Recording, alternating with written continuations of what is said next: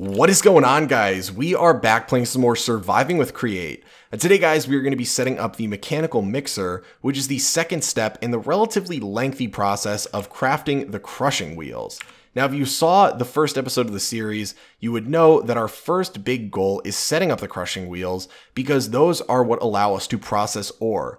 And in modded Minecraft, as I'm sure most of you know, one of the most important things to get going early is an ore processing setup of some kind that's offered by, a variety of different mods, because that is going to allow you to save a ton of time when it comes to mining, since you need a ton of ore when you're working in modded Minecraft. Pretty much everything requires some kind of ingot when you're crafting with it, so getting the most out of them is going to save you a ton of time and just feel really nice. So, unfortunately, with this mod, it's not as simple as most mods, since we have so many prerequisite machines that we have to set up to actually get to the crushing wheels themselves, to even be able to craft them, not to be having them working or anything like that, just to be able to craft them. There's so much we have to do, and once we get it done, they're actually not as rewarding as pretty much every other mod's ore processing setup. The nice thing, though, is they look absolutely awesome. So I know that's a huge thing for a lot of people, including myself. So I'm really excited to get these guys running in the base, but we're still working our way to it. So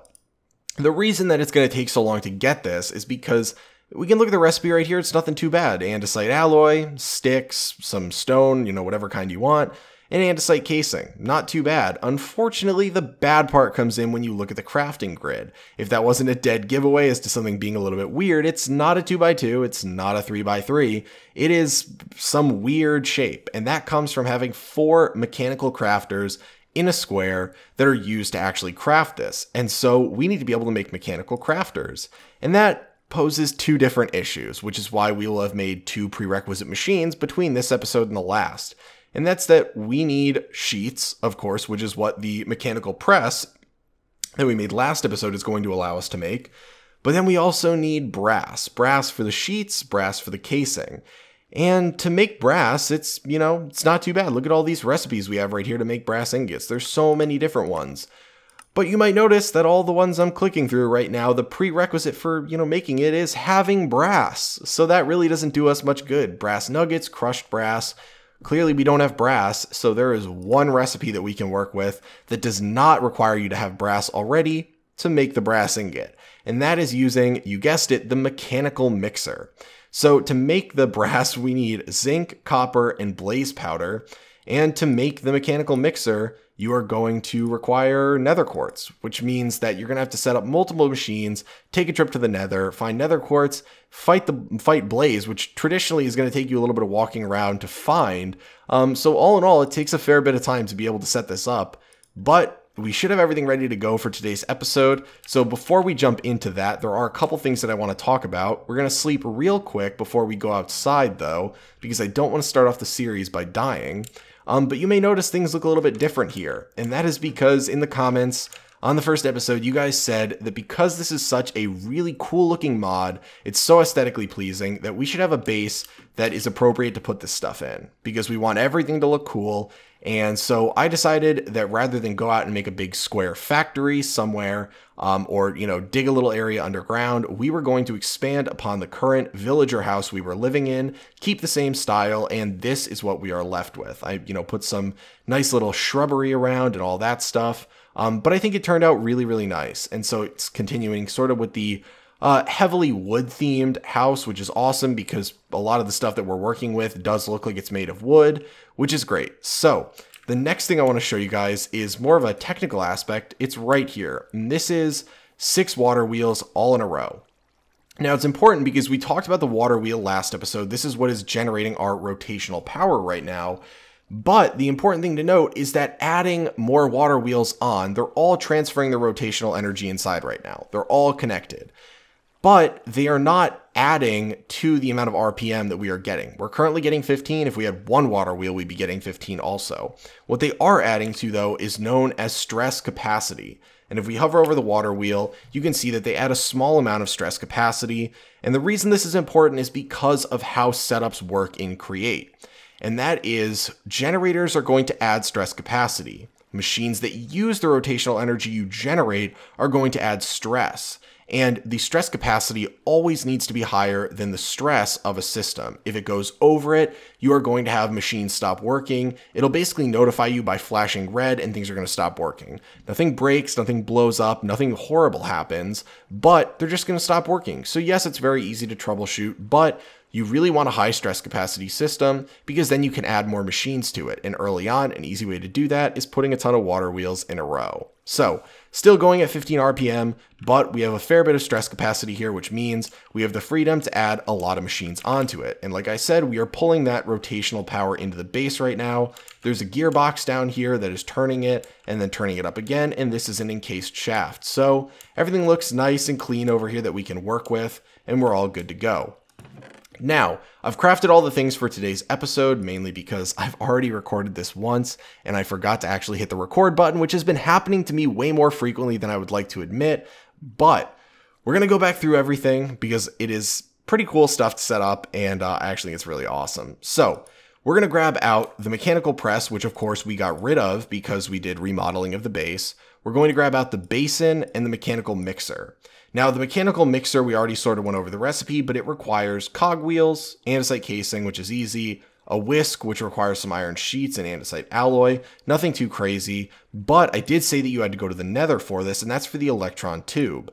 And to make that, you need polished rose quartz, redstone torch, and an iron nugget.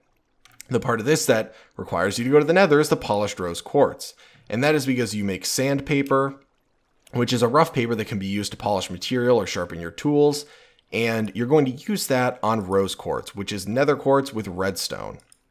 So that's why you need to take a trip to the nether, but that is how you're going to craft the mechanical mixer. And then if we hold shift on this, you can see it is a kinetic whisk for applying any shapeless crafting recipe to items beneath it. It requires constant rotational force and a basin placed below with a gap in between. And you can see it has a stress impact that is moderate. So for that, I believe we would actually need 2 water wheels to actually have it functioning in our setup. But then it says when above a basin, it starts to mix items in the basin whenever all necessary ingredients are present.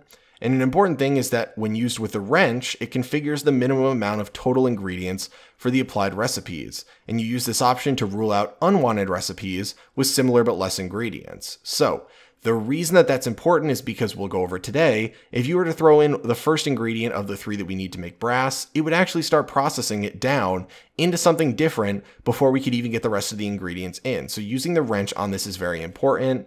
And to make the wrench, which we already have, it's 3 gold sheets, a cogwheel, and a stick. So nothing too expensive.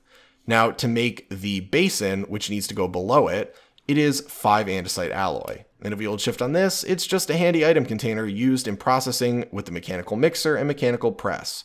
Now with the mechanical mixer, it is mandatory. It's going to go right below it. So if the mechanical mixer was here where this glass is, the basin goes right below it. Now there is going to be a little bit of a gap between, actually I think it might go, it's going to be I think 3 high, but regardless, there's going to be a gap in between the mechanical mixer itself and the basin, but in between that is still going to look like the mechanical mixer is there because that's where the whisk is. The whisk lowers down into the basin, mixes everything up, and then retracts back up into the mechanical mixer. So it looks really cool, but don't be confused if the whisk is not actually in the basin when you start. You need to have the rotational power and the ingredients in before it actually will dip down into the basin itself. So we're going to grab out shafts, gearboxes, large cogwheels, regular cogwheels, the wrench, and the lever. And that's because when we set all these up today, we'll be able to set up the mechanical press really easy. But when we set up the mechanical mixer, we actually need to increase the RPM of our system. And so we're going to go over how you do that using cogwheels, which is pretty darn awesome. So if we come over here, we're going to need to bring up this rotational power a little bit. So we'll bring it up 1, and we want to set up the mechanical press right here at this window. So if we put down the mechanical press right here, we actually need to rotate it. Perfect time to try and use the wrench because I'm not sure how you rotate stuff. I guess you just right click on the face you want to rotate. But then we put the gearbox down, and that is not the correct gearbox. We want the other one because we need to go like that. So now it's spinning. So we got the gearbox there. It's putting the rotational power in here. We've already set this up last episode. It's nothing crazy. Put the lever down, and if we flip it, there we go. Music to my ears. So this is set up. Now the really cool thing about all the different machines in the Create mod is they transfer rotational power through them. It is not like most machines and other mods where you wire power to it, and then you have to wire power branching off the current wired power to get to the next machine. These, you can set them up in succession, one after another, because you can see this is turning right here. The rotational power is going straight through it. So what we need to do next is start applying the cogwheels to increase the RPM. To use the mechanical mixer, you're going to need 30 RPM. And right now, like I said, the water wheels are only spinning at 15. They've got a higher stress capacity in them, but not a higher RPM. They're at their max right now. So what we can do is we're going to take out the cogwheels, and I guess we'll keep all this in here, and the gearboxes, and we are going to want to put this gearbox down right here. And what we're going to do is, actually I think we want to put a shaft down and then a gearbox because we need some room here. And that's because the first one we're going to put down is the large cogwheel. Now, the way it works is large cogwheels need to go next to small cogwheels and vice versa. You cannot put a large next to a large or a small next to a small. The teeth will not connect, and that's how the cogwheels work, is the teeth connect and it causes the other one to spin. Now, the large to a small cogwheel will increase the rotational speed by a factor of 2. So we will go from the 15 we have currently to the required 30 in one setup. If you go from a small to a large, it cuts it in half. So we would be going down to 7.5. So what we want to do now is we're going to throw down, I think we need some block behind this so we can actually put it down. We don't need to leave it there, but we want to put down the small cogwheel.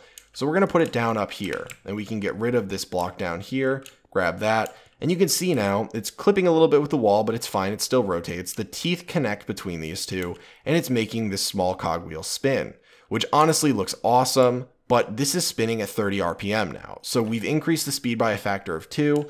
If we wanted to further increase the speed, what we would do is we would take a large cogwheel, and we would put it down here. Obviously, this is a small one, but we would put a large here if we had the room in our inventory. And then we would do this again and again and again and again, where you would do the large to a small, come forward with the large, then go to a small, come forward with the large, go to a small. It doesn't need to go vertical. You can go, however you want with it, but that's how you are going to increase rotational speed up to, 10 times increased. But this is at the rotational speed that we need today, and I'm sorry if that was too quick of a lesson. I can go over that in a different video, but what we need to do now is actually set up the mechanical mixer. And what we can do is set up a gearbox to start transitioning this because we are in the horizontal plane right now with our rotation. And what I mean by that is, yeah, the shafts are in a horizontal plane with how they're rotating. And what we need, if you look at the mechanical mixer right here, it is not the same rotational input that you have for the mechanical press. It is a cogwheel. And so what we need is a small cogwheel put directly next to it like this so the teeth connect. And so we need the shaft to be vertical that the power is coming in from. And so what we can do is put a gearbox right over here like so, and then we'll move this over 1. So we're going to put the cogwheel down here, and then we are going to put the basin right down here in the ground, like that, and then we are going to put the mechanical mixer right here. And you can see that the teeth connect, and a rotational power is being transferred here, which is absolutely awesome looking. Now this is going at 30 RPM, which means it's able to function, and what we can do is grab out our wrench and adjust the settings on this. So when something is configurable, when you look at it with the wrench, you are going to get a pop-up like this almost, and it says minimum ingredients and it says scroll. So you use your scroll wheel to adjust up and down the minimum ingredients. And for our recipe for brass, we want 3. If we were to throw the zinc in there with it at a minimum of 1, it would start processing and it would give us zinc nuggets, even if we got all the other ingredients in before it finished. So the minimum's at 3 now, which means we are good to go. So if we come over here and we pick out our copper, we pick out our, where's our zinc? Our zinc, and oh my gosh, I ran out of blaze powder. Oh my gosh. Oh, see, because I recorded this video once already, I used up all my blaze powder before I realized. The problem was I recorded the video and I didn't realize I forgot to record the video itself. I only recorded the audio, and I used up all of it and I made bronze. But I threw the bronze out, or the brass. I threw the brass out because I wanted to do it over again. Oh my gosh. Okay. Well, you know what we'll do? We'll demonstrate this without making the brass, and I'll have to go get more blaze rods later, I guess. So if you leave it at 1, if we were to come down here and we were to throw in a zinc bar and throw it in down here, it would go in there, it gets caught, and then this drops down, starts spinning, and then we right click with an empty hand and we have zinc nuggets, and it's done. So we don't have to use a lever or anything for this. Unfortunately, I couldn't make the brass for you guys. I also keep calling it bronze. I don't know why. I couldn't make it brass for you guys because we ran out of the blaze powder. I knew I shouldn't have tossed all 10 in the first time I tried to record this. But this is all set up. I think it looks absolutely awesome. Now, I'm sure you guys have better suggestions on how to actually make this setup right here more compact, more efficient, whatever it may be. So if you have those suggestions, feel free to post them in the comments and I will be sure to look into them, or any suggestions with making the house look even cooler, expanding upon it, anything like that. But I believe next episode we will be making and working with the mechanical crafters, and then after that we will have the crushing wheels to set up, which is awesome. But I think that's going to be it for today, guys. As always, I will say that I hope you are staying healthy during all of this and taking care of yourselves and being safe. And I hope you enjoyed today's episode, and I'll talk to you guys later. Standing in a glass bowl at the end of a black hole, cold, lost and upside down. Faces swirling past me, all my memories rolling vastly.